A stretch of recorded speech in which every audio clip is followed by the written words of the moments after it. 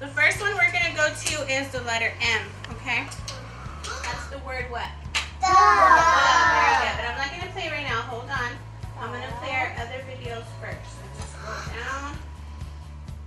We just got access through the district to use Facebook for a short period of time and to use YouTube, so that really opened the door to, you know, introducing lessons, incorporating media into the lessons. Now there's an abundant material that we can use every day inside the classroom. If you really look, there's a really good chunk of great educational videos. You know, some are better than others, some better music, you know, catchy tunes, and, you know, teaching about alphabet, letters, phonics, math, numbers. There's everything out there. There's this really good company that's called Have Fun Teaching.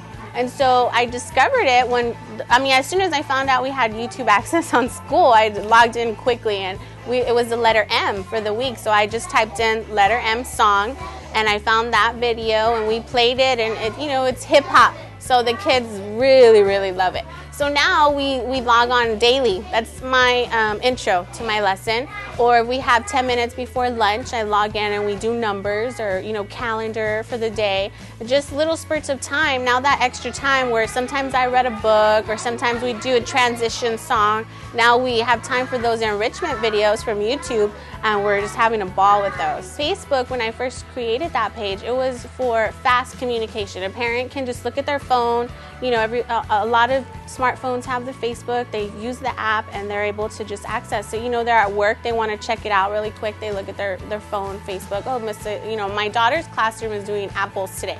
And right away they know any subject, any business, any classroom, any school can have a Facebook page. What I do is it's all educational. It's called Kinder Fun, and it's not anything personal. It's all about education. It's no opinions. It's about sharing. It's about communicating with the community and parents. And it's just all about useful techniques that we're using that we find successful in the classroom. Overall, the Facebook experience has been awesome. You know, Venezuela and India and Australia, all these teachers who have liked my page. I almost have 500 likes on that page.